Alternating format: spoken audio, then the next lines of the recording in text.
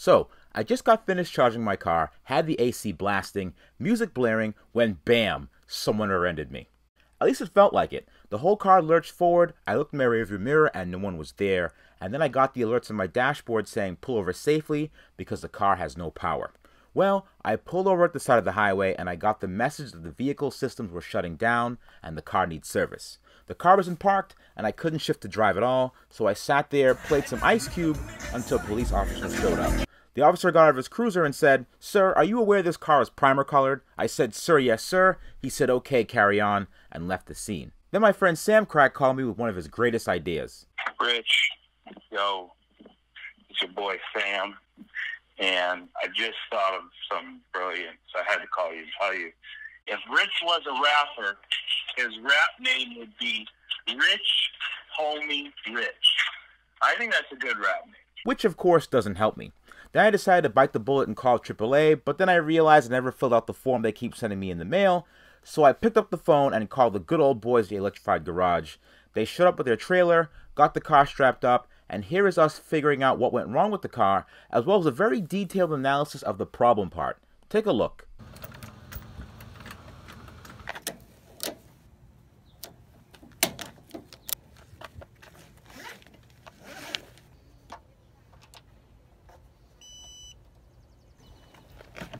Oh.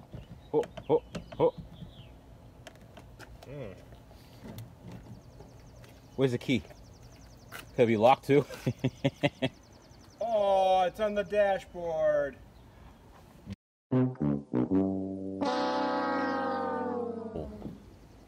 Okay.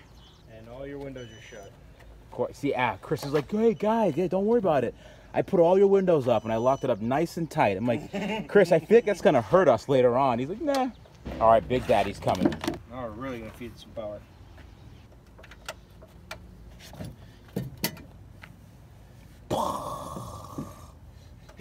Oop, oop. I heard it. I heard it. A couple things are clicking. Yes! Oh, You're the man, it's Chad. alive. You're the man, Chad. I see. Yeah, finger check. Nothing. Nothing. Nothing. Are you serious? That's That's not bad so far, though. There's two so far. Nothing. Nothing. Are you serious? Yeah. What? Nothing. What? Are you serious? Oh man, I'm scared to be under this thing now. Oh, Wow. Living on the edge. I thought I was doing better than that. They probably rattle out after a while. I'm checking because they were dropping a pack in the service center. Yeah. And usually, like what we did for procedure was we took out all the bolts in the middle. Yeah. Left the 21s and the side rails in that would support the battery, and then get the table, put the table underneath it, and drop it down. Right. They did that. This whole rail had no bolts in it. So it came out lopsided? So no. So they were taking the bolts out in the middle. The pack fell out of the car, swung, and pinned the guy to the ground. Oh, really? Yeah. I mean, how do you not feel the tension? You know when that pack's under When tension. you're using a gun, you have no idea. So if you use an impact gun, you're just banging them out. Dude, I'm always like looking like the second I unscrew it, if that moves like a millimeter, I'm like, all right, something's going on. That's why I'm checking. I want to know what bolts are in and what you're not in before you even touch this, because usually I just bang those ones out in the middle because they're the hardest to get at. Right. And then you go down the side with an Zip, impact zip, gun. zip. Right. And then lower it. Since we got a look at your high voltage cables, we're going to pull this off too. Okay.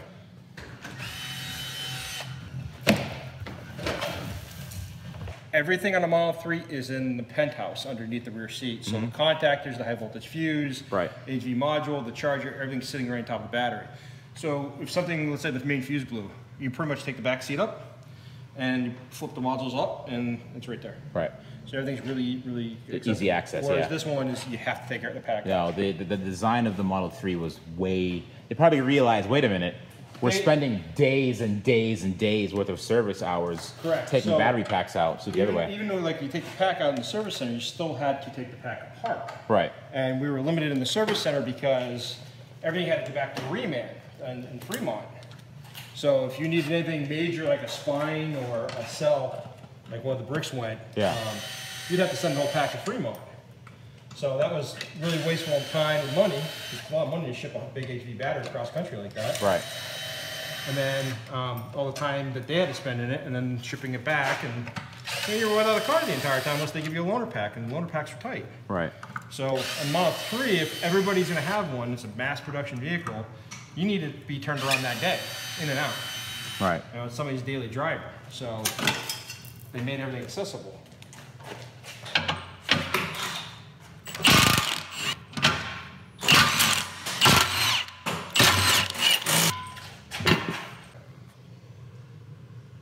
Damn. Yeah. They were pissed, those things, huh? All right, whatever. Yeah, rodents can do some gnarly damage to cables. Yeah, apparently. I've seen them chew through harnesses. They wreak havoc on wiring harnesses. They make nests in them. I shouldn't have rubbed it in peanut butter first before I installed it. Probably. So they did it for you at the factory. They brought in peanut butter. A lot of harnesses are actually the insulation of the harnesses are made out of vegetable oil. Really? It's a big problem at BMW. German, they like to make the wires recyclable, so they made it out of vegetable oil. You wouldn't think anything of it, but to a rodent, that's heaven. That's it's like, oh, I can lick this entire cable. So they just sit there and just chew through harnesses, and BMW harnesses are like that big around. Right. So you got a rodent that made a tunnel through it. You just, I mean, that car, you have to replace the entire wiring harness.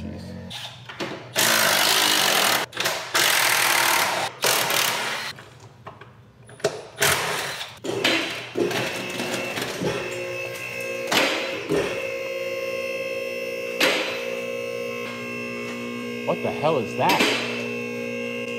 Rodent nest. No. Oh, Delicious got rodents. No. What the hell? Fix that. Yeah, they got in there pretty good. Oh yeah, look at that. They chewed all your insulation right up. Damn, that's how they got into the friggin' car. Yep. So now with the pack down, you can actually get up there to fix all that. That does look like something was spilled in the back seat area. It does. Like a lot of it too. Yeah, the plug's missing, so whatever was in the back seat leaked out. Right now. That one wasn't that tight either, I just saw it move. That one tight or not? What do you think? No. That one wasn't that bad. No, it's chewing. Now we're getting serious here.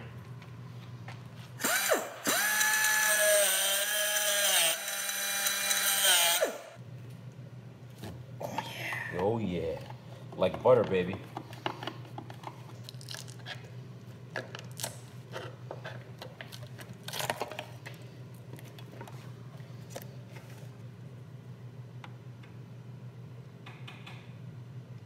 There's your problem. That wasn't even tight, dude. Shut up. Oh my God. Chad, listen. I'm listening. Listen, Chad. I'm not hearing anything important coming Chad, out, this though. is why I hired you, Chad, to fix all my. There you go. Where's your fuse? Let's double check that bad boy again. Okay. Yeah. Nothing. No connection. Damn. She blew. She blew, baby. Why don't we just get a piece of aluminum and just put it in there so I can just get going? Dude, that thing got hot. So it melted the plastic around it. Oh, no look, oh yeah, the whole thing's melted. Yeah. That got hot. Wow. What's even crazier is this has a turkey timer popper in there when it does blow, and it didn't pop. It's right here. See this little red dot? Yeah. Usually when they blow, that pops out, and that didn't pop out. So that thing got hot, and it was a quick blow. Look at the, see this coloration on this? Yeah. It's supposed to look like this. So this is normal. That's overheating. So that sucker got hot. It did. Look at the bar. Oh yeah, with the mark. Left the mark on the bar. I want to open this, Chad. I want to see what's in it. We could open it, right? Yeah. I can tell you what's in it. It's not very exciting, but it's interesting. Okay. So it's ceramic outer core. Mm-hmm. Then there's sand in here, and then inside the sand pack is copper plates. And there are a bunch of little copper plates with little fingers on it. Yeah. And those connect these two sides. So if you really want to take it apart, you take that nut off and take these guys out. Yep. And do the same thing on this side. It's two halves. It's a clamshell. And then you'll see the sand in it. You want to take it apart? Yeah, I want to take it apart. Right. So, because you know what I'm going to do, right? I'm going to end up putting that back in the good pile, and I'm going to blow a fuse and then put that back in the car and be like, oh, we're going to take that bad boy out.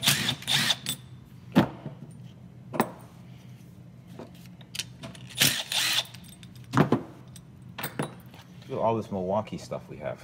Yeah, I know, right? Thank you, Milwaukee. Milwaukee was awesome to us. Milwaukee, look at that. All that Milwaukee stuff there, too. Yeah, that got hot. Look at the plastic melting. Oh my gosh, man. It even gave an orange color to the fuse. Look at that tinge.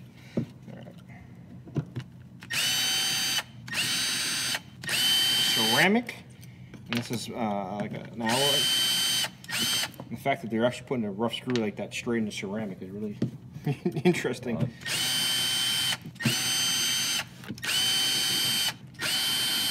This inside of it.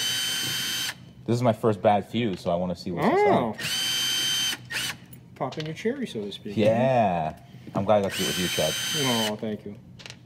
I feel special. Okay. Whoa. Literally sand.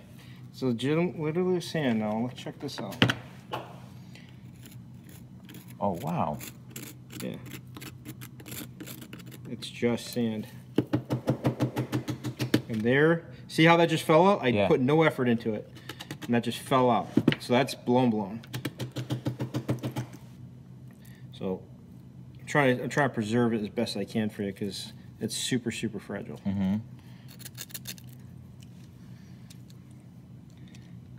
Once you see how this is designed, you're like, wow, this is pretty cool. Pretty cool. One of the plates is going to fall out. There it is. So that's the plate. Now I'm going to put this on so you can see it. You see the little fingers on it? Yeah. Each one of those is a fuse. So it's a plate with little individual fuse strands. So what happens is after a period of time, after a while, like overheating it and supercharging it, stomping on it, supercharging it some more, it starts to wear out and gets hot, and each one of those little guys will pop. That's literally what I did. I supercharged and I stomped on it. Yeah. So it'll pop one, it'll pop another. So if you lose one or two strands, it's not a big deal. But once you start losing a couple more, the moment you get a surge, it can't handle the surge anymore. Do you think I lost all at once, or do you think I lost them over time? So I think you lost a few of these over time, and you lost the rest. That after you supercharged, you had the AC on and you stomped on it. There wasn't much left of this fuse, and it just blew. Gotcha. It just gave up whatever little bit it had. That fuse gave its life. I just had the turkey timer came out. Oh, I see. See, it's a hair wire. So that piece didn't blow yet. It was everything else around it that blew. And the reason why they use sand is so they can fill in all the gaps to help cool it. See? All the fingers they've popped all the way. So this is how they're supposed to be. They're supposed to be like that. See how there was only two left holding that together. It's amazing.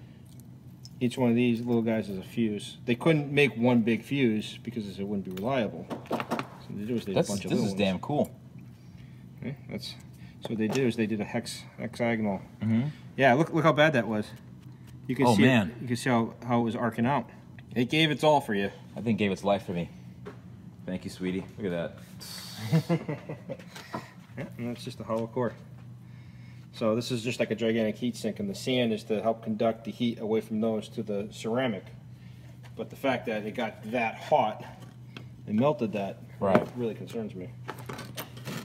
Now we got to change this fuse out from our normal fuse. This is what they used to use. Which is just a standard fuse. Now they've gone to a pyrotechnic fuse. So instead of this one is only rated at 630 amps. Because of Ludicrous, the 100Ds, all that stuff, it's a lot more amperage. You're talking 1100 amps, 1200 amps. We have one of those fuses coming tonight, hopefully. Yes.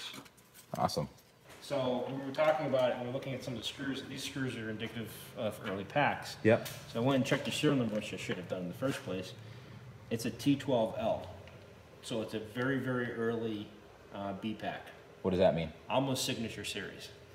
So what's the deal with the signature cars? I heard those things were kind of interesting. They're hand built. So when they put fuses in the sig packs, so every time you do an electrical connection, you tighten it, torque it, and then you do what they call a Hayoki test, and it would measure the resistance of that joint. And they would hand write the resistance reading on that joint. So every joint in the whole pack had handwriting on it. So that was like a hand-built signature series pack. This is very early because it is starting to rust. There's special galvanic coating that they did on the metal lids. This one doesn't have it. It's starting to rust in certain areas, and the paint's coming off. So it is It's an old pack. Really old pack. I think when I get into the car, I might swap packs, get a newer pack maybe. I know these older packs are prone. The B packs were better than the A pack. Yeah. Because the A pack I think most of those are non-existent anymore. The B packs were the next grade up, but they're still early packs. This is a T12L. The 12 indicates 2012. Oh. So. That's when the cars were built. Yeah. So that's what I'm saying. It's out of the SIG range. It's not the 1000 range, but it's after the 1000. Barely out of the range. After that. Yeah. So this is a very, very early pack, which I'm surprised that it's lasted this long without very many brick issues for you. No, I haven't had really any problems yet. So now I know that I'm probably going to swap a pack and get a new pack in here for sure. Yeah, we'll do what we can to get this back up and running, but yeah, she's an early one. This is not considered an issue to go back for a remand. This would be more of, replace the fuse, make sure everything's good, and put it back together again. And send them off. And this fuse upgrade that we're doing is exactly what they would do. It's a power fuse upgrade because the earlier packs, because like I said, at the higher amperage and using it all the time, those fuses would eventually blow. Gotcha. I mean, it doesn't mean there's something wrong with the car. It just over a period of time, those little fingers get weak, and you lose one, and you lose another, and then more amperage is going through the same little fingers, and they can't hold it anymore, and just pops the rest of them. Gotcha. So I've heard of this happening to people. Like they're just going on the highway and usually accelerate, or they're pulling out into traffic and accelerate rapidly, and you hear a bang in the back, and then all the warning lights come on, and there's no drive. Gotcha. So that's a typical fuse issue. A little housekeeping.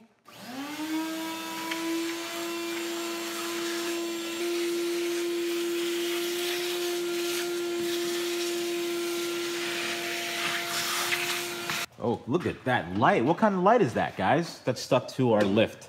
Is that Milwaukee? That's amazing. Milwaukee. Nice. Oh, look, more Milwaukee products. That's kind of neat. Perfect. Yep.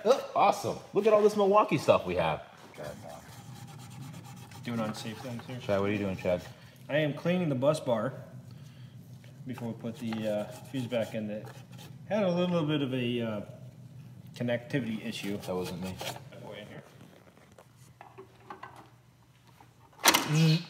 They always say to turn your head away from the arc flash. Really? And drop it in. They actually scare the hell out of you when you go for training for these things. Well, rightfully so. Oh, definitely. You don't want people like me out there just doing crazy stuff. Exactly.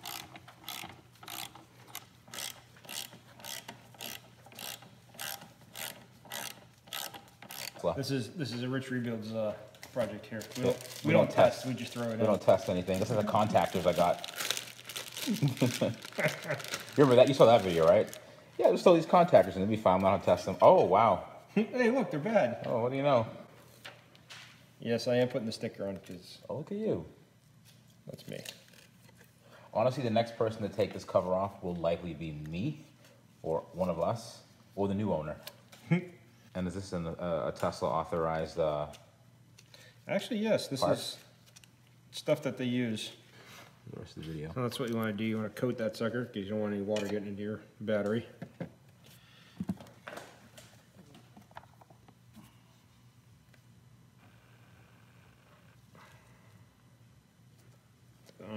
These are actually. What are you using for it too? Oh, a nice little Milwaukee screw gun. Oh.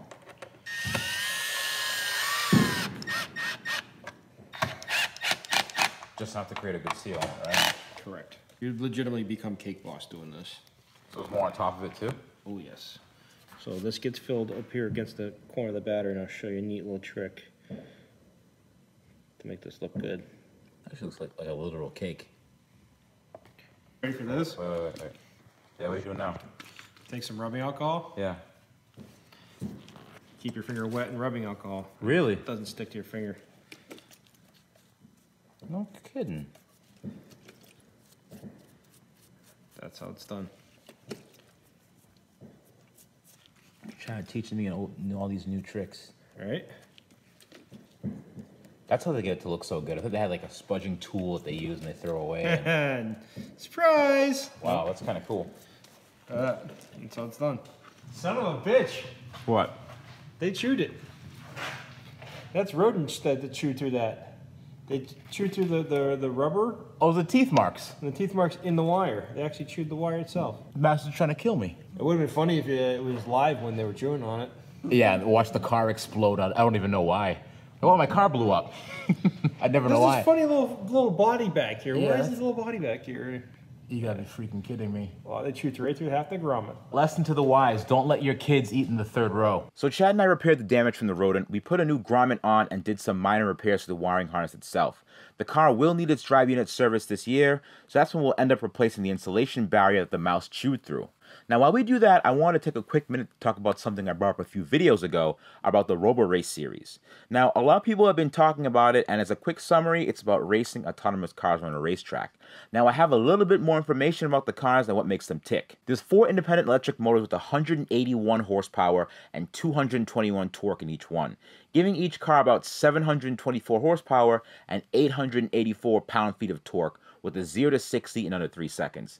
They're shooting for level 5 autonomy. There's 3 cameras in the front, 1 in the rear, 2 LiDAR sensors up front, side, 1 at the rear, front and rear radar sensors, and in between that, there's between 15 and 18 ultrasonic sensors around the car.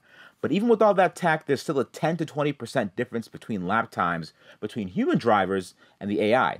I asked why, and they said it was due to safety. They leave a margin where the car is not allowed to go within a specific amount of feet to the barrier. And what they really want to do is they want to provide an environment where software engineers can develop their talent. The actual teams in RoboRace will be competing in the AI driving software department.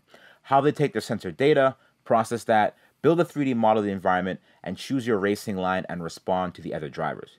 Now, I want to see and drive one of these cars against the AI driver. I'm not a professional driver, but I'm pretty good. Do you think I can beat the AI car? Maybe we'll find out. Check out their season alpha at roborace.com in the link in the description below. Now the harness is repaired, let's lower the car onto the battery pack. Somebody had lift control. Ooh, look at that. Let me go up or down? Down. Can you see the screen from where you are? Yep. Okay. Chad, what tool are you using right now? Milwaukee impact gun. Ah, makes sense. Candy wrappers. Yeah, dude, I think they brought stuff from outside the car into the car. It kind of makes sense because where they drop the food, the mice could get in literally 2 inches away.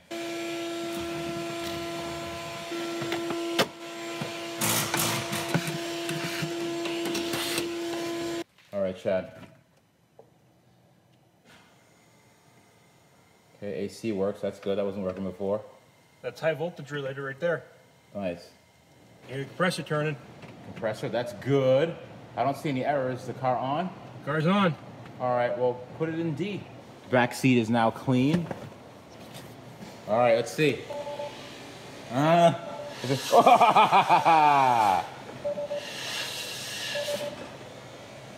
It's alive! It's alive. It's alive. Woohoo! Nice job, Chad. Thank you, thank you.